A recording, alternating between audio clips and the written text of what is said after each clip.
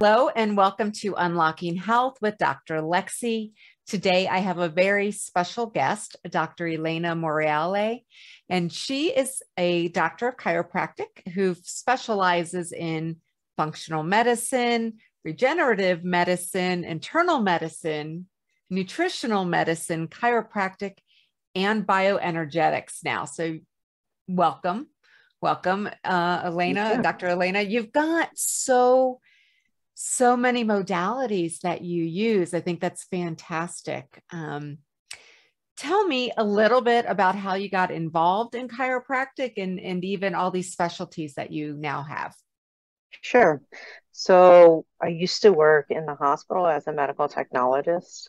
So I was in my 20s at the time, and I suffered from headaches and sinus problems. And I would go from doctor to doctor, and they would all tell me nothing's wrong with you. It's all in your head. And I was like, okay, well, that's great. So I just accepted that, I thought, well, maybe there is nothing wrong. And as time went on, I had a friend, a very good friend, that would go to a chiropractor because she would have low back issues. And one day she mentioned to me, you should go to the chiropractor. And I kind of laughed and said, well, I don't have a back problem. Why would I go to a chiropractor? Right. And then I just didn't pay any attention to it. So one day I was off of work and she happened to hurt her back. I still think she set me up for that, but she needed a ride to her chiropractor. So she called me, and it was funny because I'll never forget. We pulled up to the chiropractor's office and I was looking around. She goes, what are you doing? I said, I'm looking for the back door. Nobody can see me go in here. And so she's like, there is no back door. We have to go in the front. So I went in with her, helped her in because she couldn't walk. And I sat way in a corner by myself, just looking to make sure nobody was in there that I knew. Mm-hmm. And then they called her, and I was like, I had to help her because she couldn't walk. So I took her back to the chiropractor's adjusting room. And then I watched the chiropractor adjust her, and she got up and walked off that table. And I thought, wow, that's pretty cool. Mm-hmm. So then the chiropractor said to me, do you have any problems? I said, oh, no, I'm good. So my friend chimed in and said, well, she has headaches, she has, sinus problems. And then the chiropractor said, well, is it okay if I, evaluate you, examine you, see if I can help you? And I said, well, that's okay, but I don't know what you can do because every doctor told me there's nothing wrong. So I let her proceed to do exam and x-rays, and then she showed me x-rays and showed me where I had nerve interference, and that could cause the headaches or affect the sinuses. So then she wanted to adjust me, and I said, okay. So she did, and when she adjusted me, it was like, wow, headache immediately stopped. Wow. Sinuses started to drain. I mean, it was life changing. And then I was like, wow, I want to know how to do this. I want to do what you do so I can help people. And she told me what school to go to. I went, turned in my resignation at the hospital, and the rest is history. Oh my goodness. So, Wow. mm-hmm, It is those life-changing experiences that we have that take us on a whole different path. So, um, absolutely. now, like I said, when we introduced you, you do a lot of different modalities. Why do you offer so much in your practice? I mean, because I know most people think of chiropractors as they just go in and make some adjustments, and you do Sure. so much more than that. So can you kind of fill me in on how you got involved in all that and why? Sure. So I've been practicing for 25 years. So as time went on, I have patients that now are elderly, same patients. So as they age, their needs changed. And they had, some have become arthritic. So we needed to do something more than just adjust. So that's why we brought in the regenerative medicine, so that we can help regenerate the joint versus having them go get a hip replacement or a knee replacement. And that was a nice adjunct for them. It Mhm. was an alternative that was more on a natural for them. And then we also, because I worked in the laboratory, I always would incorporate the labs because we could see so much more of the patient as a whole. Right. And then we also brought in bioenergetic medicine because I had watched or experienced, I had another experience with that. That's another story. And just the value of it. So, Mhm. and each person, they're so different. So you want to kind of tailor to them what they need. And now, since we've also brought in red light therapy, helps with inflammation, helps with weight loss, because we did add weight loss, because sometimes their back pain is not really from a misalignment, it's more caused from the excess weight that is inflaming that area all the time. So, like I say, as time went on, I realized we needed to do more to support each patient, and that's how we got to be into all these other things. So as you mentioned, patients are completely different. So what does it look like when a new patient comes in the door? How do you know what you're going to use with them or how you're going to go about treating them? Sure. So they'll come in, and depending, they're going to get a complete evaluation. And so depending what they're actually complaining of, we do have patients that walk in with cancer. So we're going to treat them different because we want to support their immune system. And certain cancers they have, we're not going to want to manipulate their spine. We're going to want to do gentler things with them. You might have like an infant. I do have infants that come in that they're not sleeping or they're colicky. So we're going to do, a low force type of adjustment on them. Or we'll have an elderly that comes in complaining that their knee hurts and they don't want to do a knee replacement. We even have people that come in that are injured.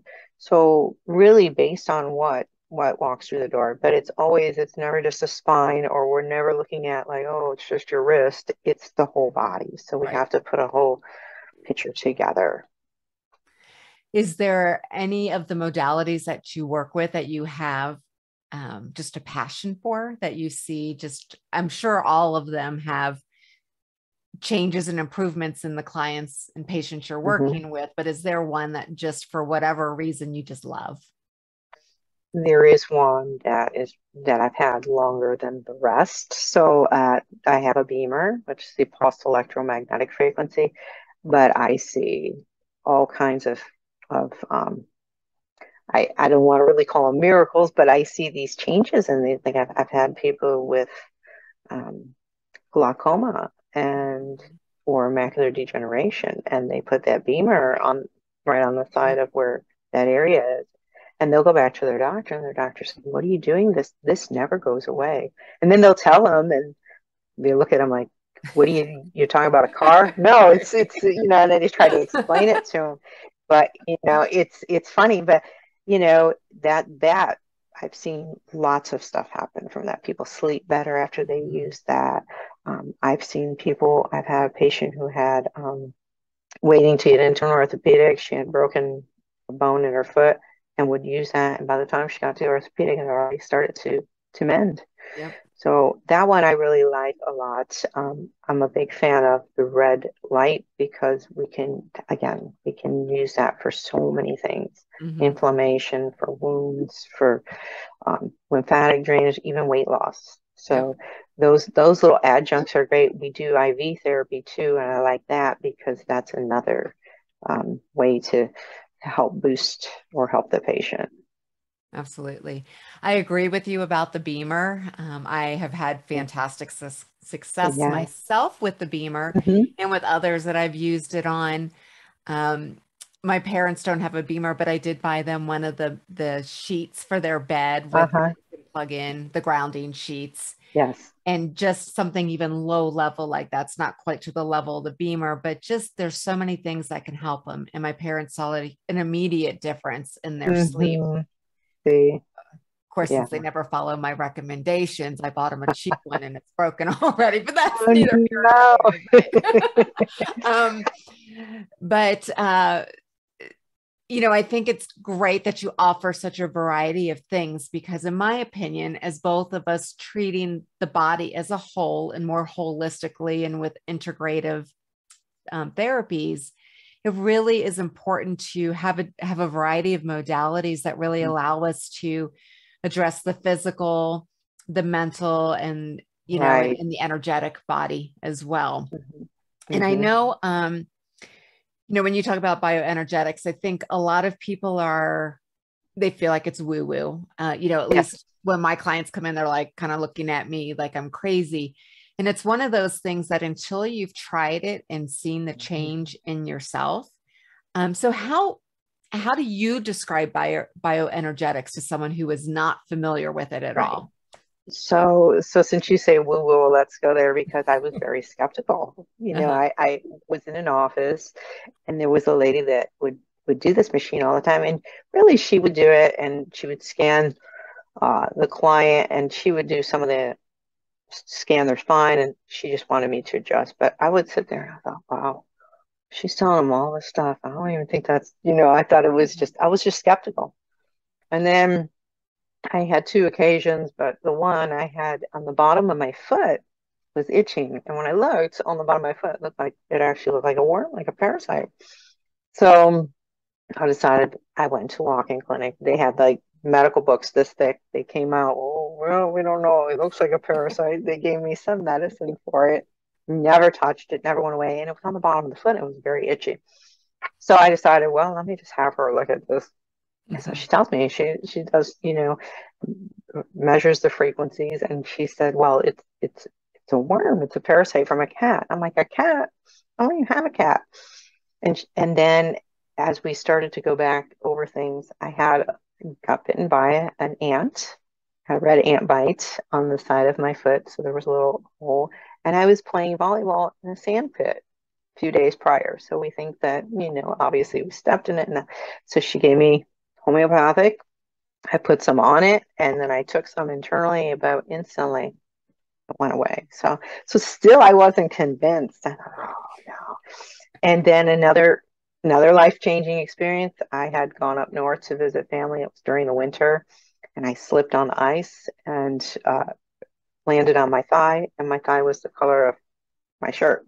Mhm. So when I came back here to Florida, all of a sudden I started to get abdominal pain in the lower right abdomen where I had to crawl on the floor. I couldn't move. And I knew it wasn't my appendix because I had already had that taken out. And so I was just, so she said, well, let me see, let me test you. And she told me, you have a tumor on your ovary. You have a solid mass and you have one that's fluid.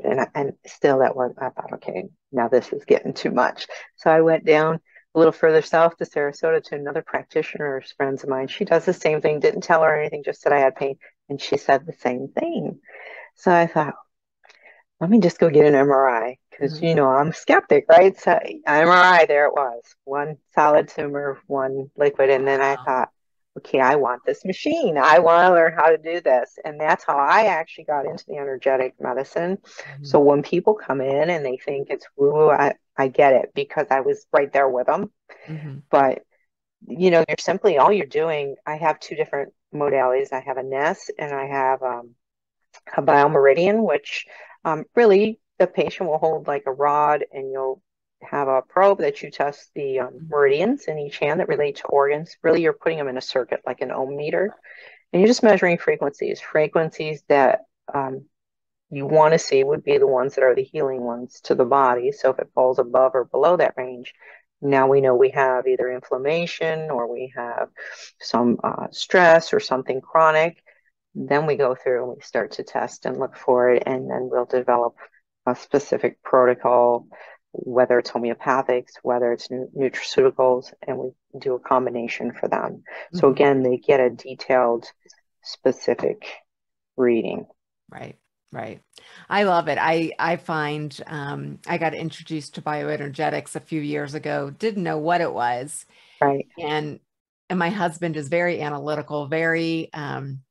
everything's got to be, he's an I engineer, get it. right? Yeah. So um so I started off with the Healy myself. I've moved way Uh-huh. beyond a Healy, but the the improvements in him, and he even noticed these improvements despite, Uh-huh. like you, being so super skeptical of different things, right? And so Yeah. now it's a big part of what I do, even with remote energetics. So I Mhm. get it, people, being, a little woo-woo, but just to kind of put it out there, I ran a scan on myself and it pulled up that I was doing a specific liver cleanse, which I'm not going to mention, but the Uh-huh. device pulled up that I was doing that exact specific liver cleanse in the middle of it. And I was like, oh my gosh, like totally knew what I Yeah. was doing. Yeah, you can't skew it. I mean, it's picking up your energy. You can't as It much as you want to.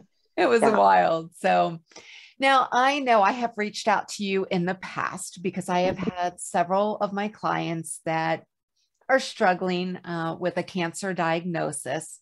And you sure. really have a lot of background in helping and supporting the bodies for those with cancer. And although we don't treat cancer, we do support the body. And Yes. can you tell me a little bit about how you may help somebody and support their body if they do have cancer?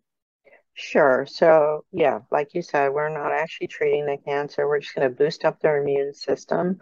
And then, we do in that protocol, we really go heavy to boost up the immune system. And we do have homeopathics and nutraceuticals that will chase out all the bugs or the bad stuff.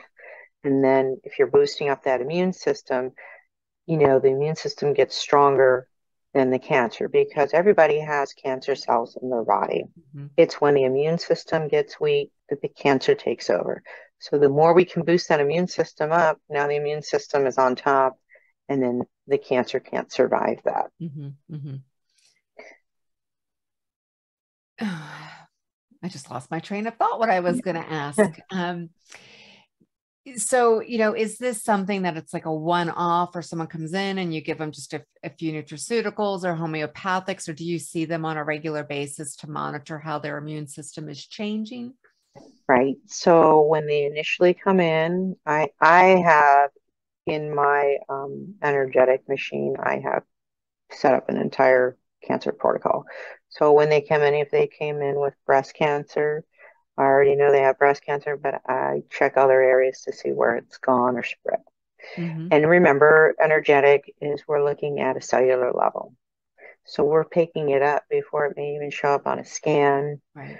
or before it gets in the blood. And I've had two specific instances. One was a friend of mine, she had come in and she just wasn't feeling well, and we kept picking up or scanning breast cancer because even if they're not coming in with that complaint, I always scan everybody for it. Hmm. Hmm.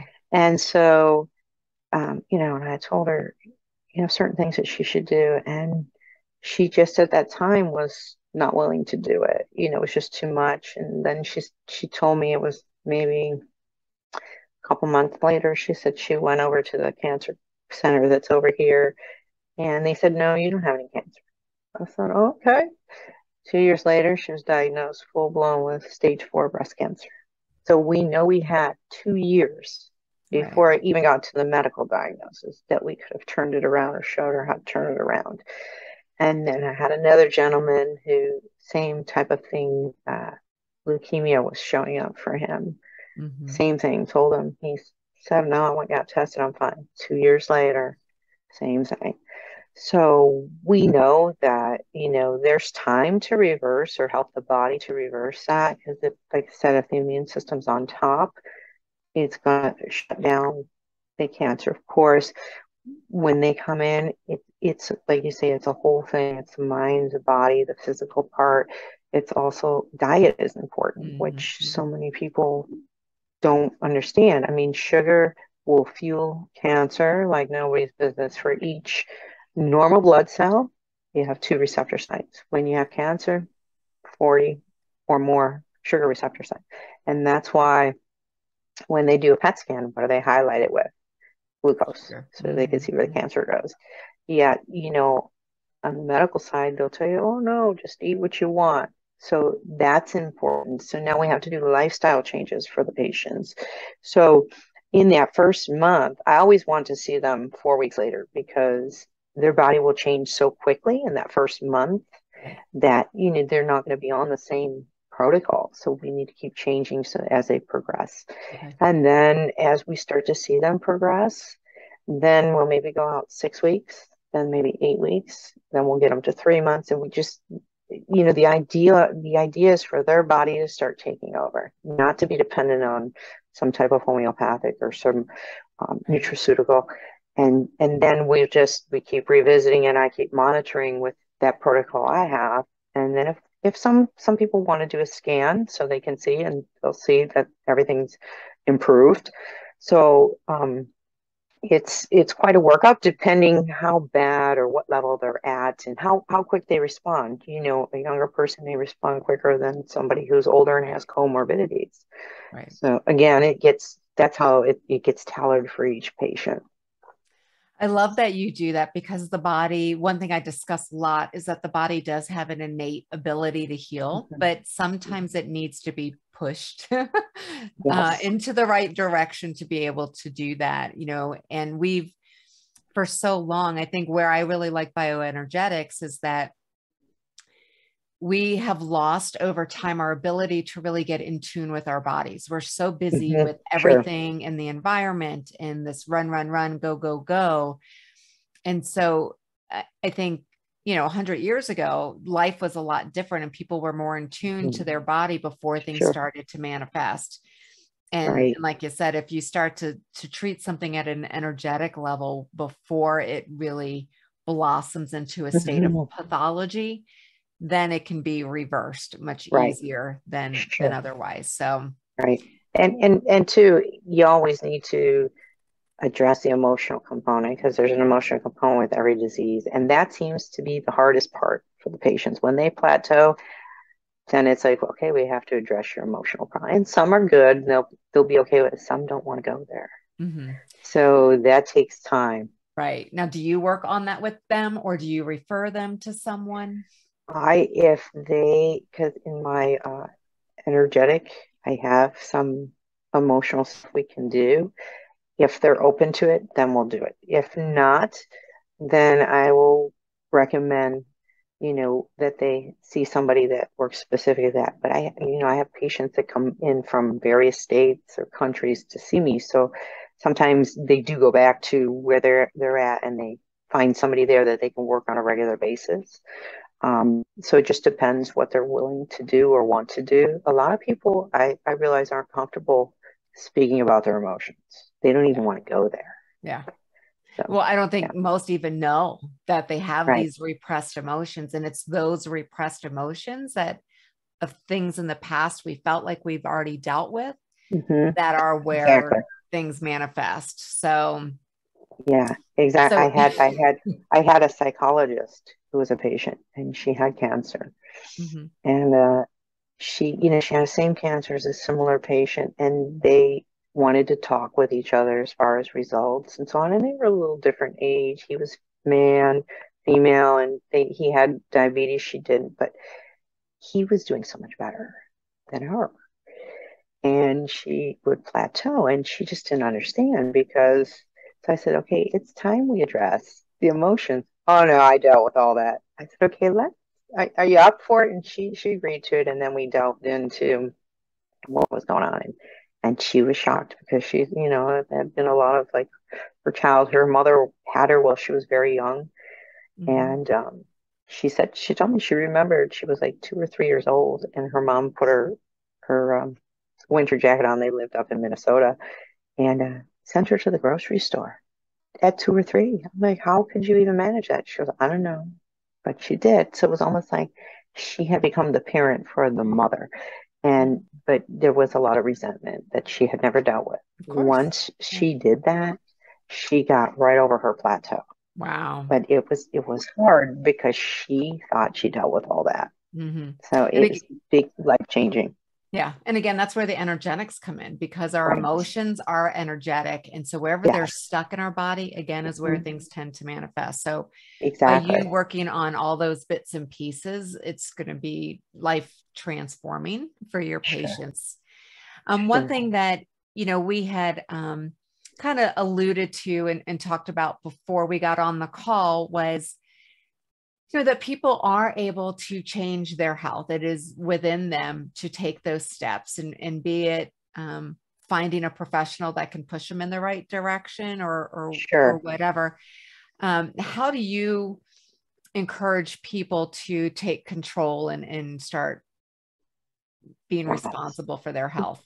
I think that people need to know that they do have a choice, and that's what I tell them. Health is a choice. You're in charge. The doctor works for you. If you're not happy with that doctor, you fire that doctor and you find another doctor Mhm. because there's more than just take a pill and then send you home. I mean, there's more to do to your body Right. than just a pill.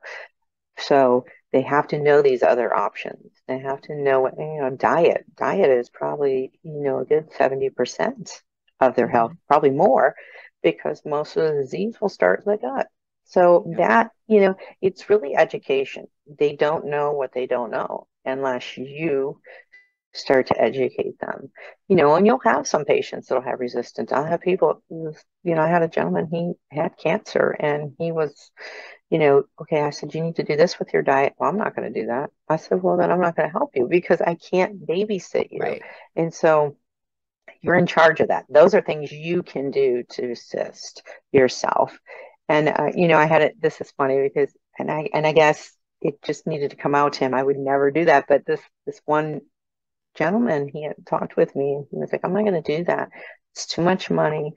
And because he had cancer. He's like, it's too much money and I just don't want to do that. And no sooner did he say that out of my mouth rolled, and so was the funeral. Have you priced that lately? And it was like, I thought, did that come out of my mouth? But he needed to hear it because he's like, you know what? Yeah, He said, I'm going absolutely. to do it. He did the entire protocol and he Hmm. went into remission. Wow. So, sometimes, it's that energy play. And I would, like I say, would never have it, but it needed to be heard, Yeah. apparently. And it was good for him. You bring up a good point with the financial Hmm.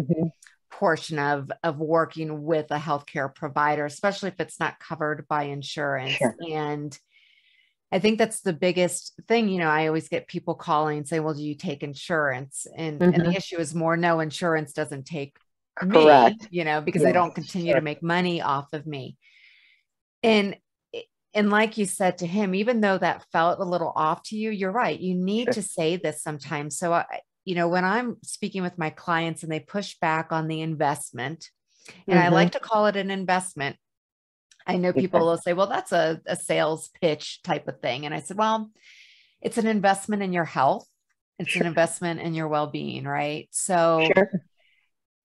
when someone comes in and they are struggling over that financial investment, just like you did, I kind of walk back and say, what is the cost of not changing this, right? Like how Sure. many days off of work, how many Hmm. family outings are you going to miss? What are your copays and, career Sure. advancements or lack thereof? So there's so much more into this picture of the financial Hmm. investment than many people realize. Right.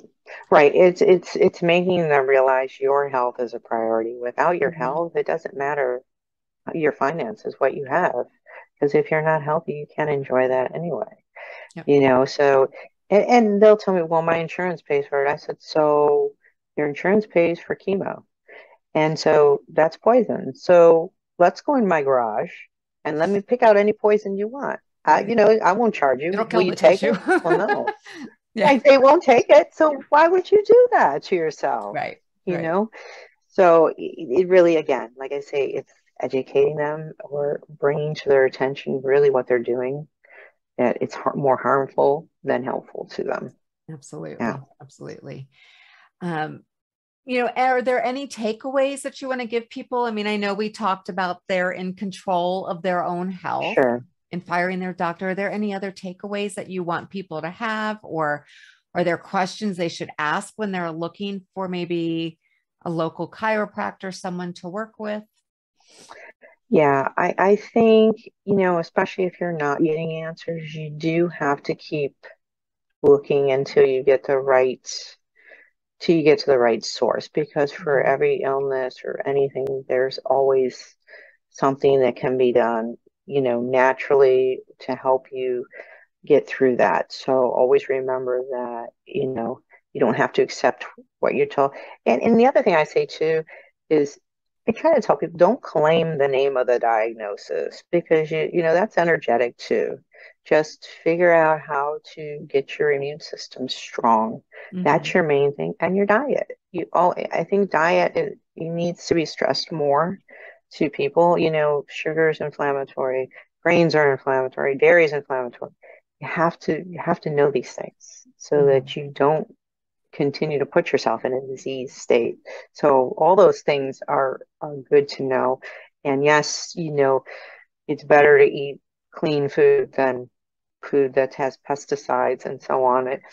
Staying away from your processed, staying away from the fast food, all that is going to bring your health down instead of support you. Right. Now, if someone wants to get in contact with you, you are located in Tampa, Florida. Yes. So you have a physical office there. How can someone reach out if they want to schedule an appointment with you?